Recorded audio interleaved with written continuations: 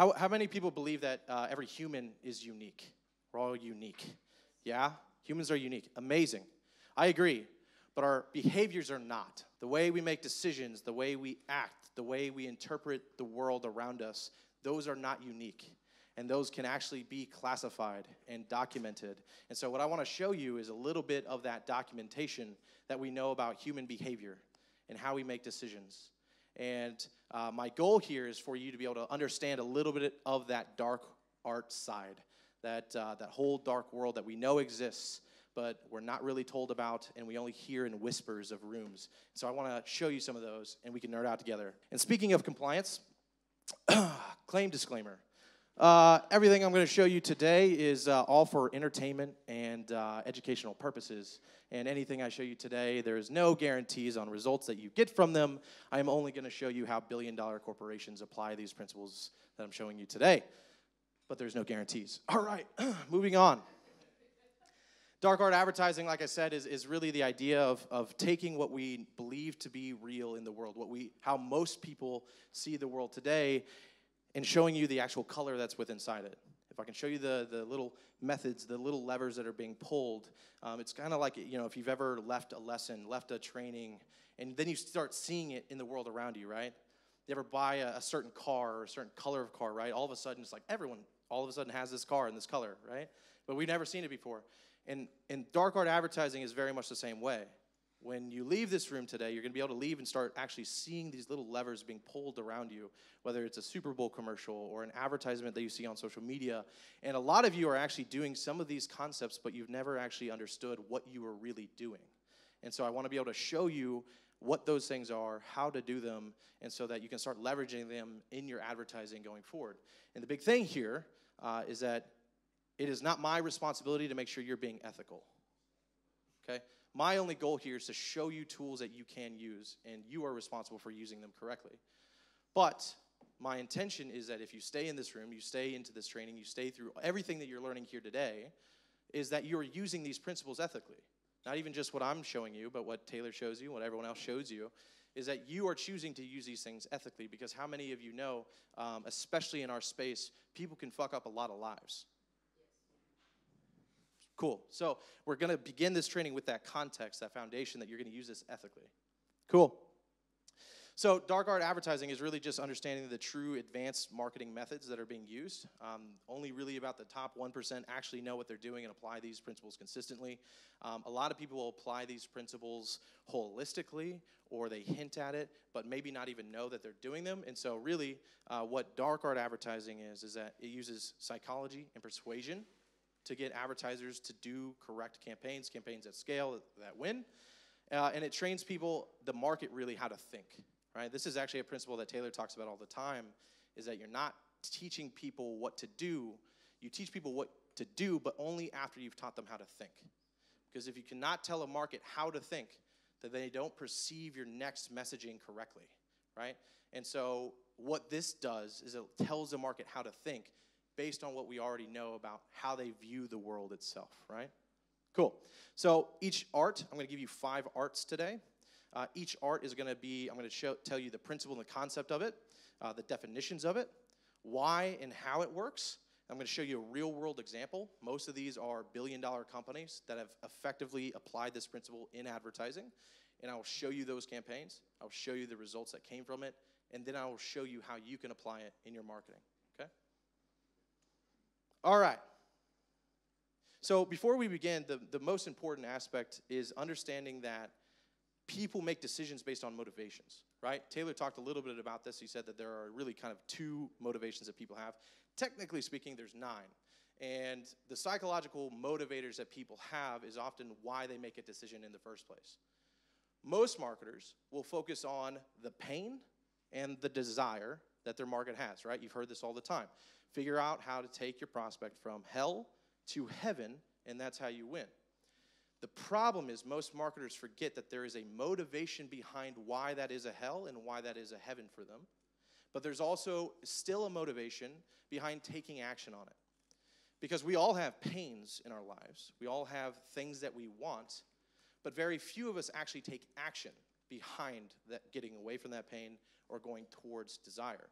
And so if you want to be an effective marketer, you have to understand what is the motivator that is great enough to actually get them to take action, right? Example I always love, how many of you have ever been on the couch, you've been hungry, but the fridge just feels so dang far away. So you just lay there, you know what I mean? You just don't get up, right? You had a pain, you had a desire, but the motivator itself was not great enough for you to actually take action, right? And so what you want to do, oh, actually, how many of you would like these slides? Like, does this feel small to you? Yeah. Amazing, guys. You know, I'm a great marketer, right? So if you have your phones, go to Instagram, or if you have your computer, go to Instagram or Facebook, either one. If you don't have either, discover the internet, but go to Instagram or Facebook, and go, if you're on Instagram, go to @ashton.shanks. You should see me pull up. Then there's a nice, lovely link in bio. Click that guy. And then there at the top, there should be a button that says London Event Slides. Thought ahead for you. Came in. Don't worry about it. Don't worry about it. And check this out. Check this out. Even better, even better. As you're pulling that up, go ahead and hit that follow button. You know what I'm saying? Hit that follow button, and you may or may not get retargeted with ads. Cool. So if you need the slides, I know this is small. Feel free to pull that up. You can follow along there, and you can keep those slides for yourself, study later, or just use for this presentation. Cool. As you guys are doing that, I'm just going to briefly talk about these different motivators that people have. So really, there are 9 psychological motivators that people have when it comes to taking action, right? And these all do relate back to, like Taylor said, really, at the end of the day, is to survive and to not be alone, right?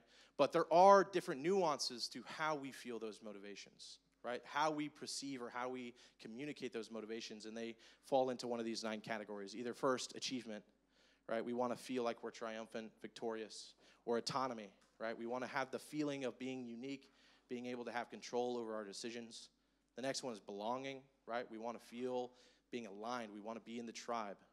Next is competence. The next is empowerment, right? We want to feel authorized to do what we want in life. Then there's engagement. Then there's esteem, nurturance, and security. All of these are different motivators that we have psychologically to take action, right? And so the goal in advertising is to not just understand what their pain is, what their desire is, but to understand what is the greatest motivation that they could possibly have for taking that desire or running away from that pain. And so your ads will always want to first understand what is that thing, and then align your advertising, your messaging around that motivation. Because that right there is what's going to get them to click, right?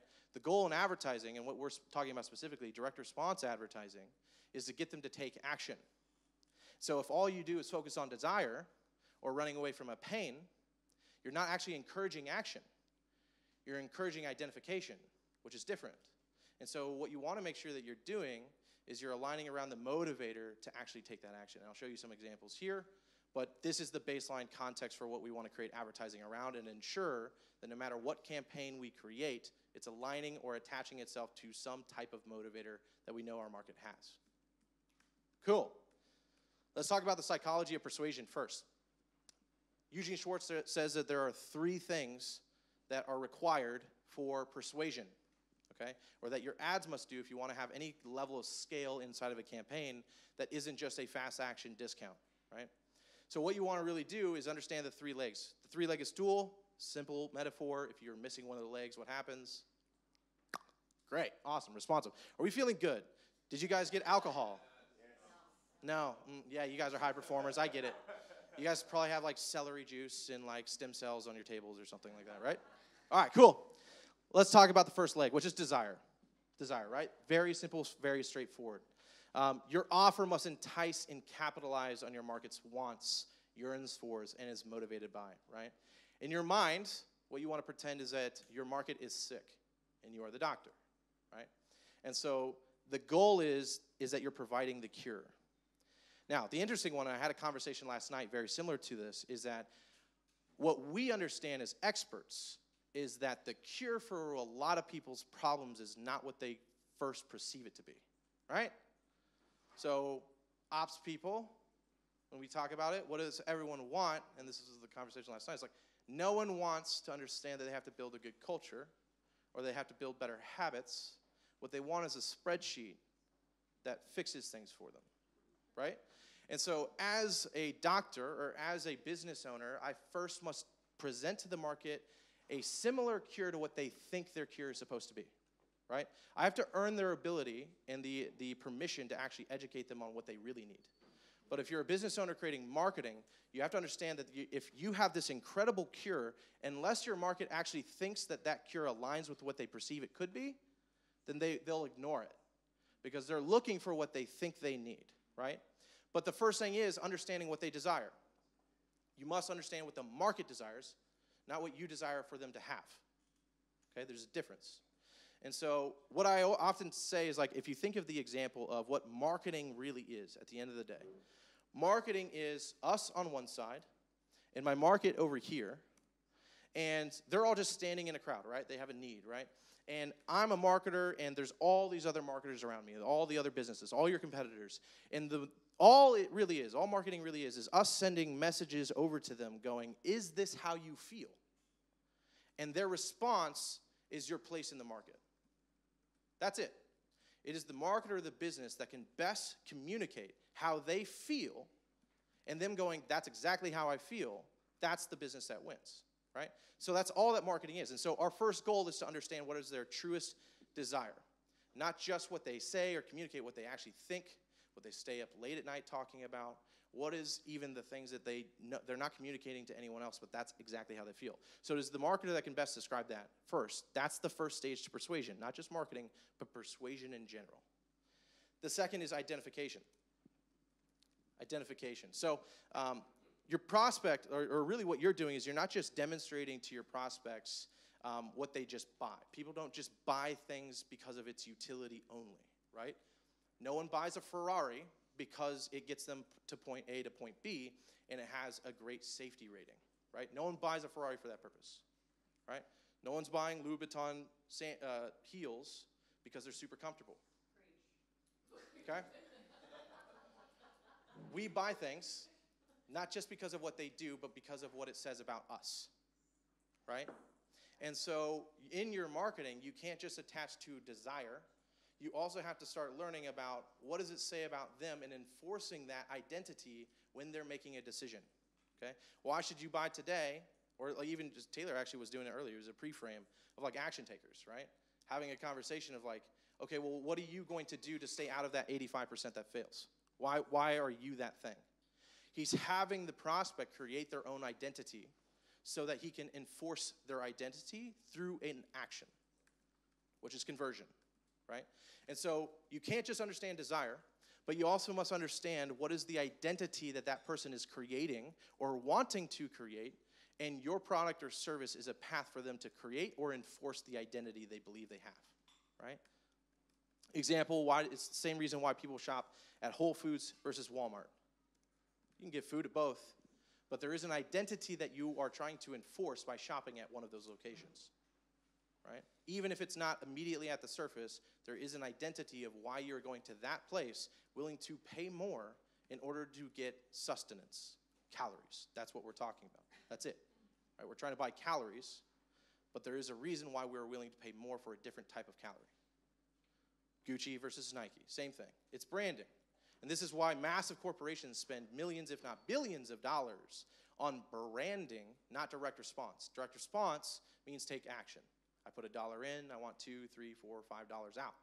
Branding requires none of that. Branding companies focus on impressions, specifically impressions per capita, right?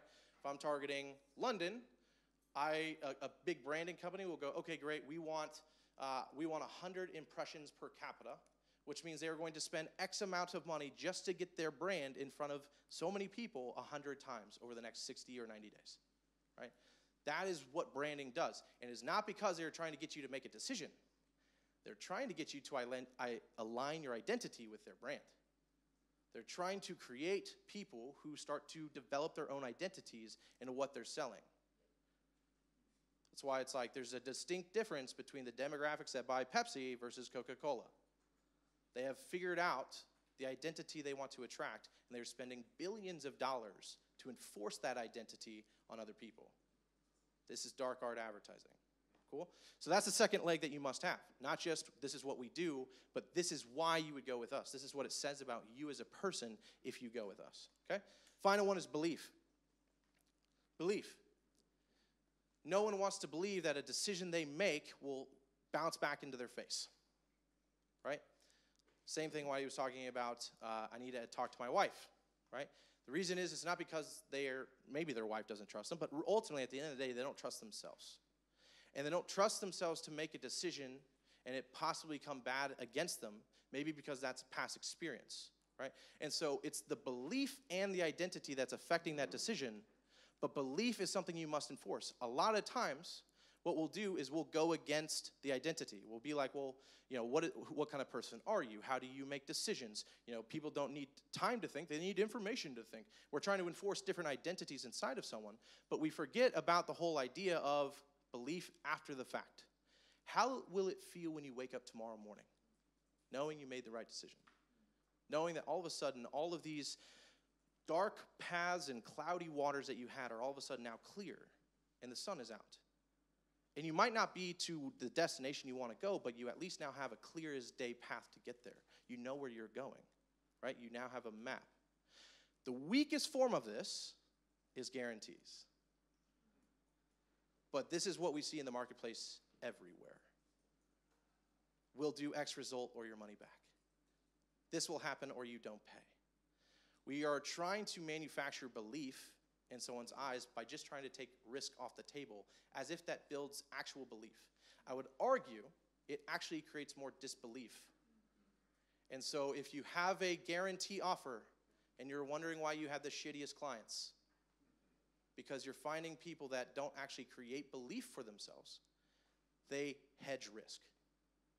Different type of person, right?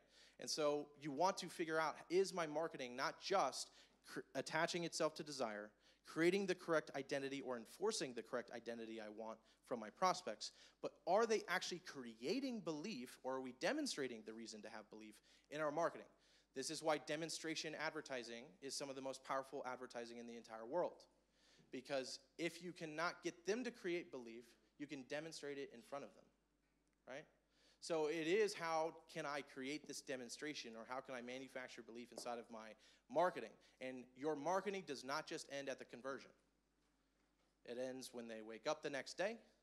It also is the next month, the next year. Why Taylor's talking about long term is because you actually, the more you can create that long-term picture of what their lives look like after they convert, the more you generate belief inside of them. Because now they're not here where their problems lie. They're way over here where all of that is solved, right? That's why the most classic upsell strategy in funnels, complete side note, that's why the most classic upsell strategy in funnels is you're selling them what they want, you give them what they need, and now you've created a new problem, or they've created a new problem that you can now sell them a solution for, right? Selling them on Facebook ads, how to get leads, right? My first upsell might be, how do you scale those Facebook ads? Because now you figured out how to get leads. Now how do you get more of them for the same cost? The next problem, right? Well, now you've got all these leads, but you probably have no way to nurture them. And if you don't nurture them, you're going to have all this money sinking through your ship. So what am I going to sell you? A nurturing lead system. That's my next upsell, right? So I'm just creating the path of, hey, we're not even focused here because this is already solved. I've now created so much belief that you're living in this future state that I can actually now sell you products that solve a problem you don't have yet. If you take conversion rates, the people who have converted, this is why people are like, hey, the people who bought your upsells are your highest value customers. That's because you've created so much belief in them at that moment. They're not even thinking about their current problems. They're trying to solve problems they don't even have yet because they believe your marketing. So if you have a lot of upsells, you're in a good spot. You're communicating something correctly. Art number one. You guys ready? You guys don't feel ready. Say art number one. There we go. Conspicuous consumption. Whew, big words. All right, get ready. Conspicuous consumption. That's the first art. This art really taps into belonging. But essentially what it is, it's a term that is used to describe spending money on displaying luxury goods and services to extend one's own prestige, right? So the first art that big corporations and marketing companies and branding companies around the world understand about humans is that for most people, we have conspicuous consumption in our minds, in our psychology. We buy things not just because of what they do, but because of what it says about us and what rank we feel it puts us in society, right? So, case study time. Let's talk about diamonds. Diamonds. How many of you are wearing a diamond ring right now? Cool. Diamond wedding ring or engagement ring. Cool. A few of you. So, until the late 19th century, diamonds really were only found a few riverbeds in India and the jungles of Brazil, right? Very rare. People, they didn't actually use diamond rings for wedding rings or engagement rings. It wasn't a thing because diamonds were very, very rare and they were hard to find, okay? So we never really thought of like, hey, even the idea of having a diamond in a ring, it wasn't something people sought after, okay? It just wasn't something that people thought about. In 1870, huge diamond mines were discovered near the Orange River, and miners really kind of needed a way to control the supply, right? This is simple economics. The more supply you have, the less value it is, therefore the less value that product actually has in the marketplace. So essentially what happened was all of the miners around the world came together and formed the largest cartel to history that's ever known, called DeBeers Diamonds. You probably have heard of that brand. It's a retail store. But they formed this cartel called DeBeers Diamonds because they understood that, man, we just have a massive amount of diamonds, and so we must form one company that can control the supply so that we don't all just lose our jobs, right?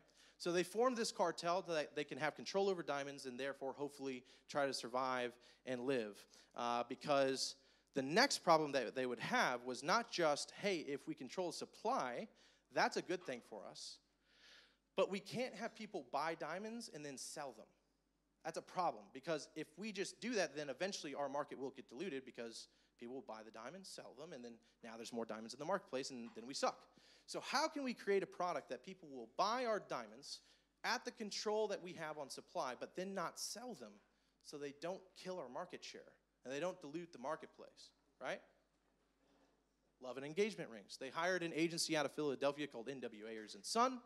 Founded in 1969, and they proposed the concept of conspicuous consumption in the marketplace.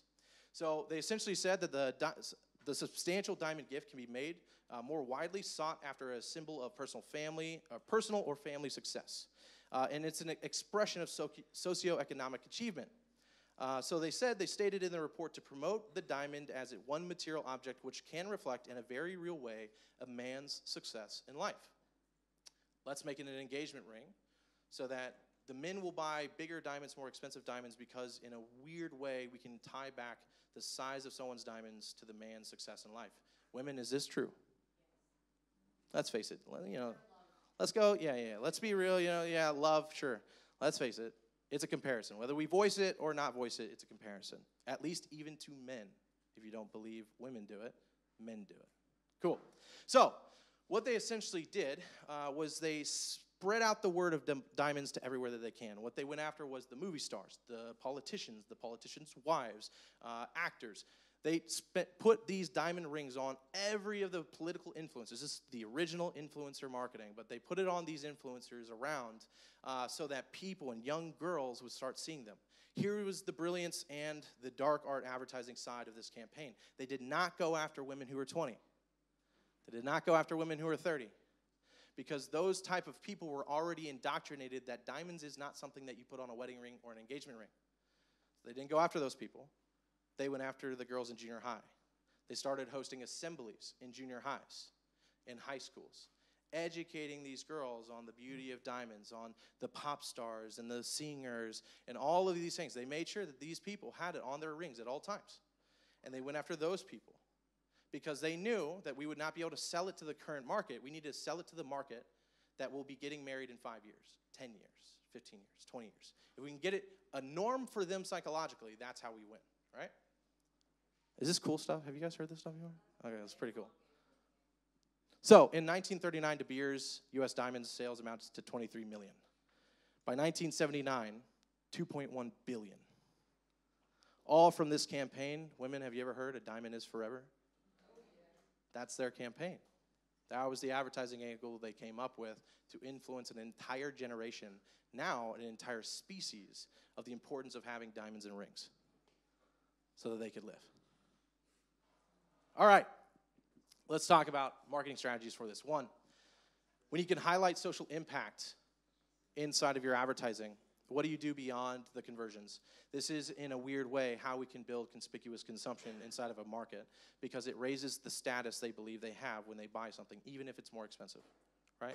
So how can we highlight the social impact? This talks about, how is it helping influencers? How is it helping people that we look up to? Next, creating a VIP experience. If you guys have ever shopped at any designer store, right? Gucci, Louis Vuitton, anything, right? You probably got a text at some point from someone that sold you something there. That's offering you a chance to come in and see a private showing of their next collection before it's out or before other people get to do it, right? I'm trying to elevate the ego inside of you and give you the feeling that you are a status. You're not just like everyone else, you're special. So how can you start creating VIP experiences for people that work with you or your company? Using aspirational imagery. So this is very simple. This is why one of Marlboro's best campaigns was a cowboy smoking. It was just like they're bringing out that brawn-like feeling that people wanted to aspire to. So the more aspirational imagery or language that you can create around your advertising to a market that is correct with what they aspire to be, then you will get increased conversions. Next, showcasing celebrity endorsements. This is why influencers, even micro-influencers across the board right now, are doing really, really well. Right? It's because we attach more trust to people than brands. But also, if we can attach the people we aspire to be like, this is why a supplement company would use like a sports player or a wrestler, anything like that we kind of aspire to be like, they attach those people into their advertising. Because if you cannot build enough trust in your marketing, you can borrow trust from other people's personalities, other people's authority. And so the more you can do that in your advertising, especially if you struggle, you don't have a well-known brand, you're not that big, something like that, you can borrow trust by using other people that people do trust or do look up to, right? Cool. Here's a simple example of some language, right? You're invited to an exclusive VIP program, be the first to unveil brand name's premium collection, approved, you can now join blank before everyone else, right? All kinds of stuff. There's some ideas here. If you have the slides, which I encourage you to do, again, if you don't know where to get them, go to my Instagram, @ashton.shanks, link in bio, top button there says London Slides. Grab this stuff, but this is stuff that you can use of just going, okay, how can we start presenting this style of language in our advertising? All right. The biggest thing inside of, or the ingredients to conspicuous consumption: scarcity, urgency, and social pressure. If someone is more on the line of ego thinking or conspicuous consumption buying behaviors, the more you can enact these feelings, typically the better they respond. All right, art number 2. Autonomy bias. Autonomy bias. So this is the tendency for self-determination and independence in decision-making processes, often at the expense of considering the impact of those decisions on others around them or the wider system as a whole. As humans, we want to feel in control of our lives. Even if we're not, we want to feel like we're in control. And so the big key here is, how can you as a marketer create the feelings of control? Cool. Humans have an innate desire to be in charge of themselves. So the more marketers can attract, or the more marketers can demonstrate that you have control over your decisions, the better it will do. An example of a company called Smile Train. They're a nonprofit company that essentially helps kids with cleft palates overseas. And so if you've ever worked in the 501c3 space, nonprofit space, your biggest thing is, how do we get more donors, right?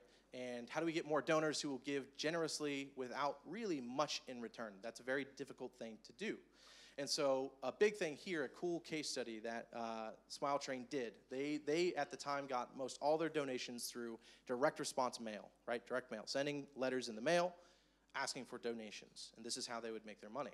So they made one campaign test, and all they did in the entire campaign, there's no other difference, all they did was on the envelope of the mail that they sent, they said, make one gift now, and we'll never ask for another donation again. It's the only difference. Inside, same letter. But that's the only difference they did to enact that feeling that you have control over this decision. I will not continue to berate your mailbox, spam you. You're not going to continue hearing from me. You have control over what happens here and now. And if you make one donation right here, I will never ask for another thing, right?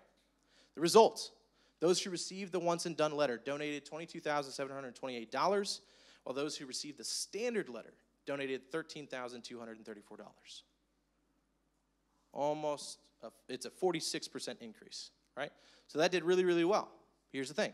Out of those who received the once and done letter, only 39% of those people indicated that they never wanted to be contacted again. Most of the people that got that letter were perfectly fine hearing from you in the future.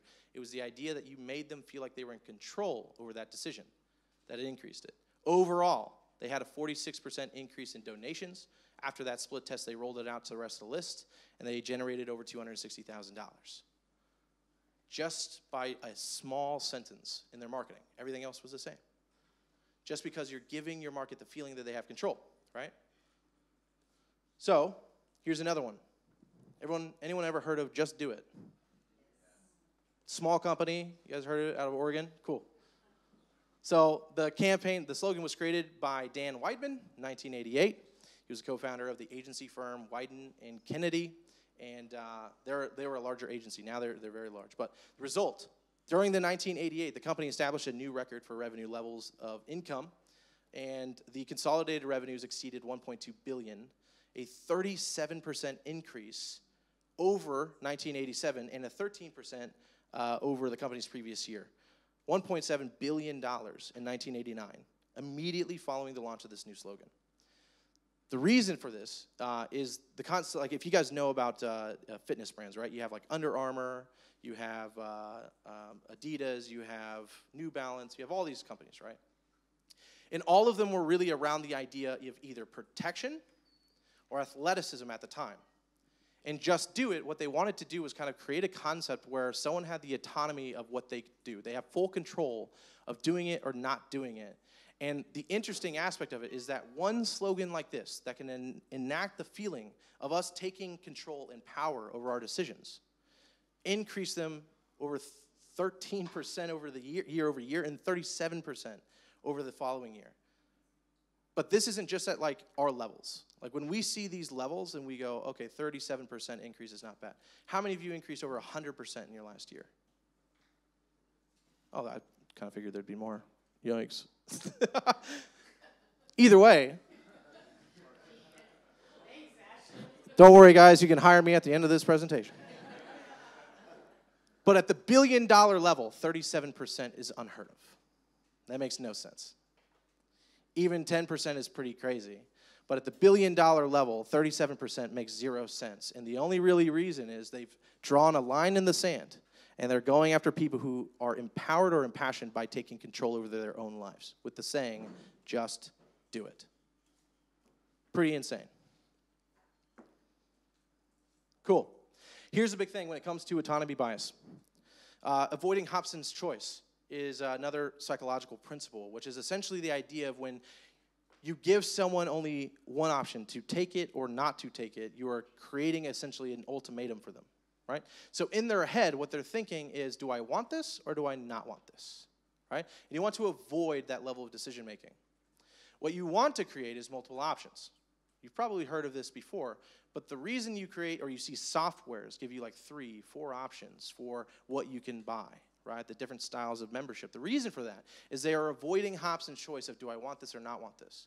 When I can give you 3 or 4 options, your question or your brain now goes to, which one of these do I want? Which one of these best solves my problem, right? And so in your marketing and advertising, the more you can try to avoid the Hobson's choice, the better. Because you want their brains to start thinking about which one of these options is better for me or can best solve my problem, not do I want this product or do I not want this product, which is a much easier thing. This is often why people will start going, I need time to think, because they're needing the time to think of whether they want it or not want it, right? But if you can present different ways to get what they want, different paths, the question in their brain starts going to, yeah, I guess I don't know which one of these I want. And it's not a question of like, I just want to avoid this conversation and leave you. because I don't know if I want to do business with you, right? All right, examples, right? Because people are always like, that's not true. But here's examples. People pay more to choose a seat on a plane. People pay more to change hotel reservations. They pay more for smaller snack items. You pay more for 100-calorie packs just because you can't control yourself, right? We pay more to stream music with no ads. We pay more for a beach chair that has 3 positions instead of 1. We pay more for a fixed rate mortgage with a float-down option that allows them to change the interest rate after it's been locked in. We pay more for all of these things in our life just because we want the feeling of control, right? The 100-calorie pack, is there really any difference? You can just grab 2 100-calorie packs. There's no difference, but we feel like we have control, and we're willing to pay for that amount, right? So it's everywhere, and the more you can start looking at our advertising and going, do I make my reader, do I make my prospects feel like they're in control here, the better. Cool. So ways you can invoke these feelings of autonomy. 1, provide multiple options, avoid the Hobson's choice. Some of you, that won't be an option. You can't just have multiple options of service. You sell one thing, and that's okay. But the other ways you can do this, I love this one. A telecommunications company once did this because they had a very, very large monopoly taking over, and they were winning really, really well. In a situation that you cannot make your reader feel like there's control, create a world for them where someone else is going to take their control. So what this telecommunications company, as an example, that big company was lowering prices, right? Lowering prices, and they were just consuming all of these other telecommunication company customers. And so what this company did, they sent out a letter to their customers that said, I'm trying to remember it more exactly. It's like, there's an extremely important decision you have to make today, but if you don't act now, someone else will make it for you. That was their headline. They got a 76% response rate on that sales letter from their customers. All because they created a world in their prospect's mind of if you don't take action, if you don't make a decision, someone else will make it for you, and then you lose control. Even sometimes when it's a more expensive solution that you provide, you can keep people because they feel like they have more control working with you rather than someone else, right? And so if you struggle to find the place of where you can create autonomy, well, what else out there is removing their ability to have control? When it comes to Facebook ads, very simple, right? We did this with us. This is, if you guys had seen our advertising, we created this thing called decentralized account structures. The whole concept, right, was that Zuckerberg and data privacy people are removing your ability to scale your business with success. And unless you install this system, they will continue to take away your ability to grow your company. They're going to take it away, right? So many people want to talk about, like, how do you scale Facebook ads post iOS 14, or these hacks work so well. How about the feeling of you have no control over your life and business because someone else is removing your ability to make decisions? And a lot of times that's a way more powerful motivator than me just going scale your ROAS to 6x, right? So if I can create a world where they're getting their control removed, that's a lot of times a much big motivator.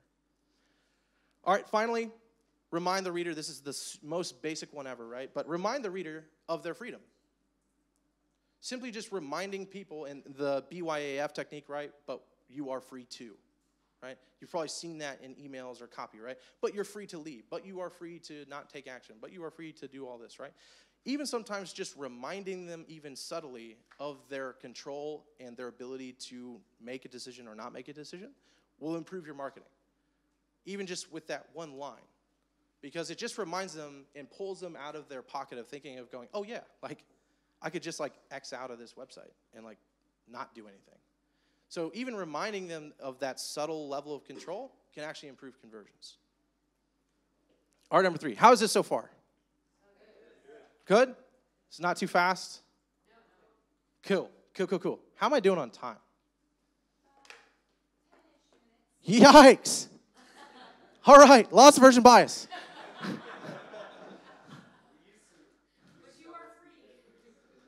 You guys are ready for speed? Because I was a debater all through school. Like, I can go fast. You know what I mean? All right, loss aversion bias.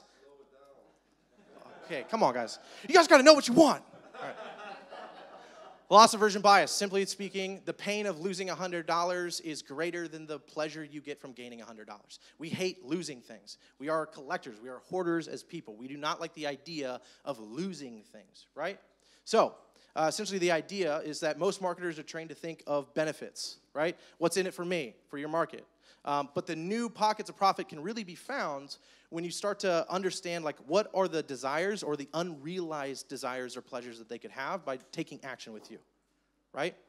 So, example, Uber Eats. If I was Uber Eats, I would entirely, like, especially during, like, COVID times or anytime gas prices are high, right? Like, I'm probably just not talking about the convenience of getting food delivered to me, but I actually might create a commercial where the older guy is, like, sitting in the chair, he's watching the game, right? There's 2 minutes on the clock, and all of a sudden his, like, wife comes in and, like, turns off the TV and is like, you said you would get food an hour ago, where are you? And you're creating that concept of, like, you're missing out on the things you don't even realize it. You're missing out on the last 2 minutes of a game because you're not doing action with us, right? I'm trying to create those things in their mind of, like, what are the desires or the pleasures they could have that they don't even realize right now because it's not a pain, but if they take action, they'll receive those desires, receive those benefits, right? And so I'm trying to create those concepts for them, especially for a lot of you. If your business is designed more around luxury or things that are not needed, but it's nice to have, this is what you have to focus on. You have to focus on the pains that are unrealized or the benefits that are unrealized because they're not taking action, right? No one here right now is thinking about, man, my neighbors are super jealous of me because I don't have, like, when I have a Ferrari. You're not thinking about that.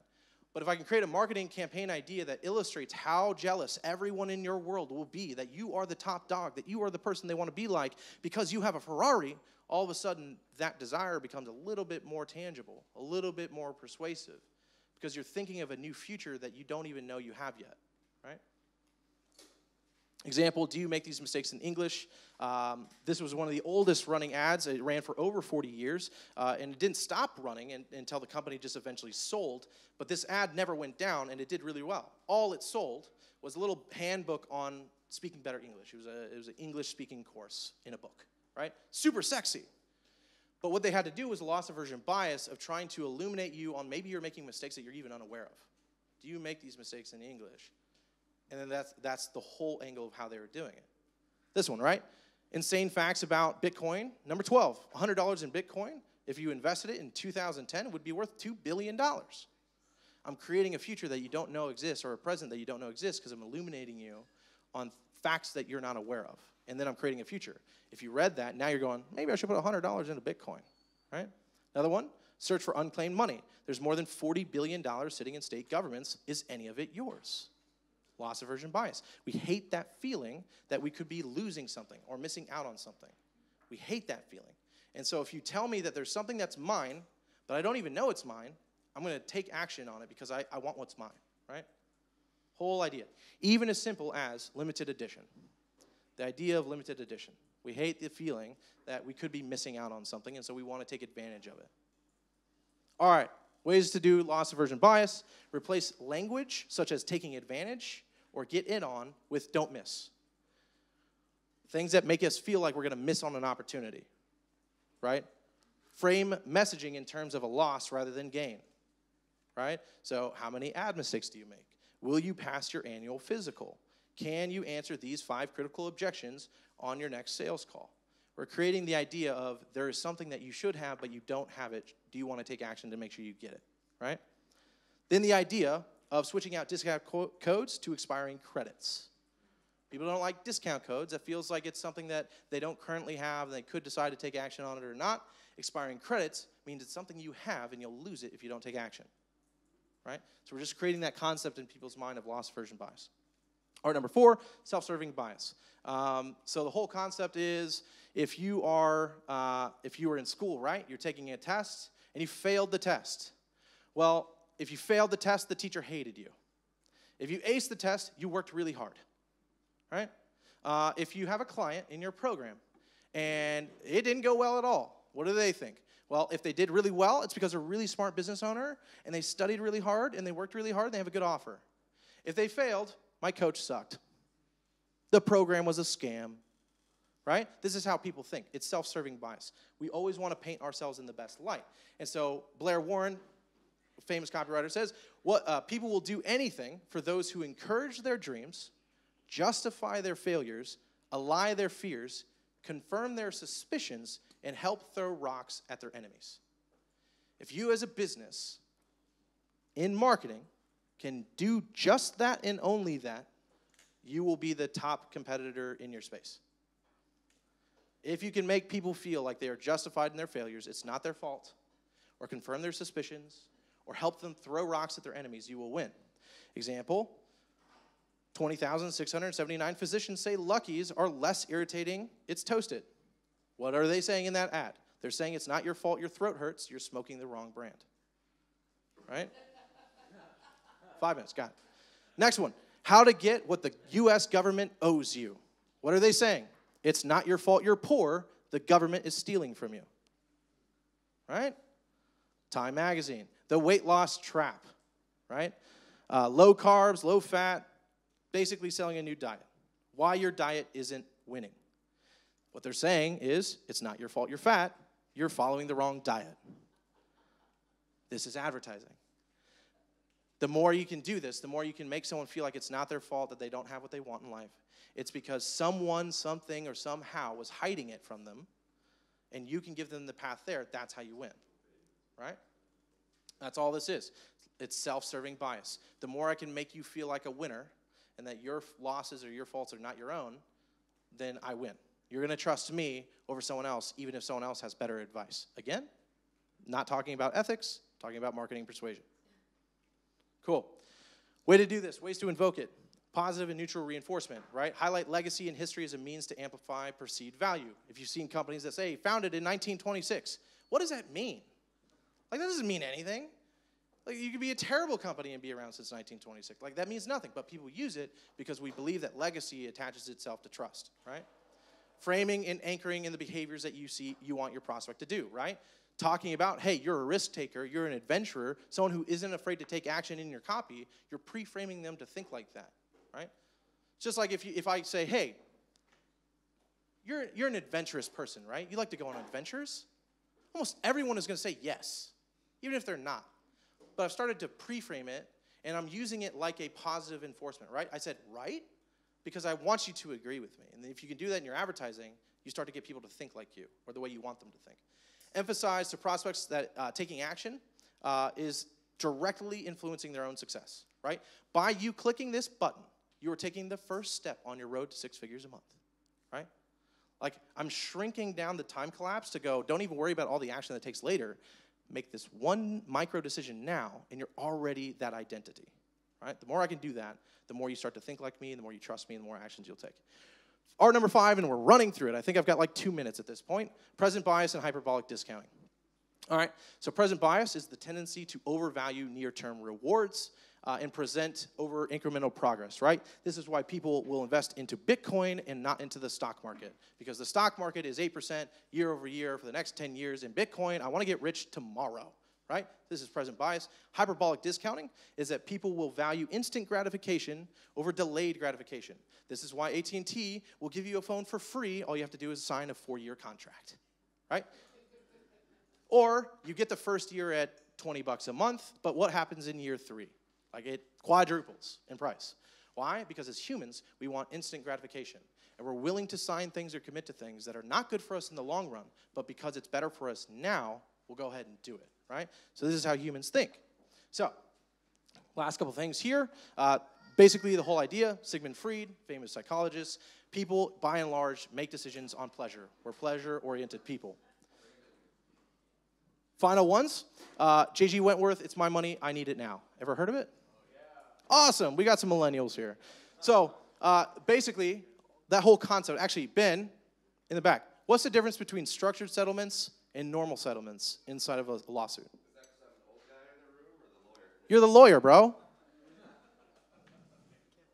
Yikes. Okay. Structured settlements. More cash up front, less whole amount, but it's paid to you over time, right? So you're in a car accident, instead of waiting 2 years for that lawsuit to finish, hey, you can probably get a lot more cash quickly, but it's going to be a smaller cash amount, and you're going to be paid monthly, right? So that's a structured settlement. J.G. Wentworth, that's all that they do, right? As soon as they launched that campaign, it's my money and I need it now, they had a 50% increase in calls and leads from that one campaign because they're emphasizing on the concept, even though structural settlements is worse than a standard settlement, people want stuff now. And so that was their campaign strategy idea, right? 10 million plus in revenue from that single ad. Next one, Snickers, 2007 to 2009, they had a sales growth decline. They were losing market share. In 2009, they released the campaign. If you guys remember, you're not you when you're hungry. You guys seen these ads? Yeah. What happens in that ad? They're crabby. They're upset, right? They're frustrated. They take one bite of the Snickers bar. Back to normal. Instant gratification.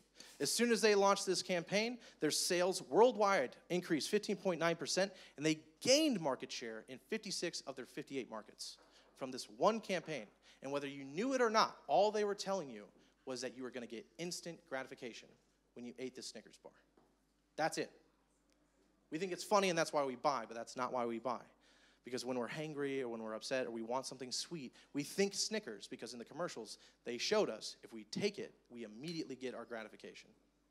Right? 100%. All right. Running through easy ways to invoke this feeling is immediate benefits. So one, free 2-day shipping, or how can you increase the onboarding time? How can you speed up the transition from the time of what they want to the time they actually get it? Next way, buy now, pay later options. I'm not a huge fan of this in the coaching space. I actually think that goes against a lot of psychology. But if you have businesses outside of coaching, this is what you could recommend is buy now, pay later, things like that.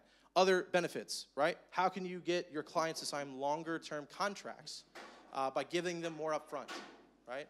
People will do this. You can give them more services, more features, whatever. They will sign longer-term contracts. If it's cheaper, better flexibility on pricing or bonuses, people will do this. In the agency world, I know someone here was an agency side, right? But it's like, okay, 4 months, we're $8K a month. 4 months easy. But if you sign a 6-month contract, it's $8K a month, and I'll work in email services for free. Easy, right? Or if you do this, I'll give you Y, right? All of these kind of things, I've increased my revenue by that retainer of 33% if I can get them to sign that contract. If I can give them a service that costs me $1,000 a month to fulfill, who's winning? Me. But they will feel like they're winning. And that's good because everyone wins in that situation, right? So those are easy ways for you to think. That's it, guys.